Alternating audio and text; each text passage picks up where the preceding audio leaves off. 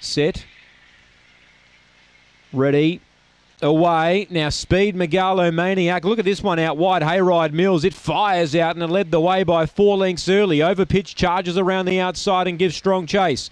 Megalo-Maniac, Alan Pull. Further back in the field, Avatar Dodge. Madam Onyx, Esteemed up front, out wide, sweeping up Overpitch. Ran to the lead. Late surging Alan Pull, but Overpitch defeats Alan Pull. Hayride Mills had the speed early, but certainly not at the end. I think it might have just ran third from Dolce Ventu, then Megalo-Maniac, Esteemed, and the 2 favourites, Avatar Dodge and Madam Onyx. They were never ever a winning chance. Time is 22.56.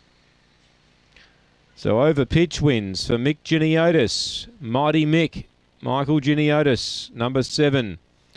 Got a really good run around the outside and was able to set its sights out on Hayride Mills, who got a flying start but just couldn't run the trip.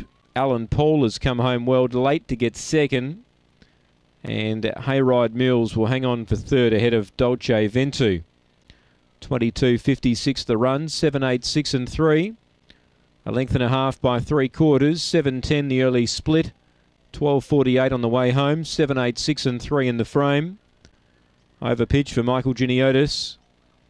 Esteemed, I should say, second placing 8 Alan Paul, Tim Richards, and 6 Hayride Mills, David Perry.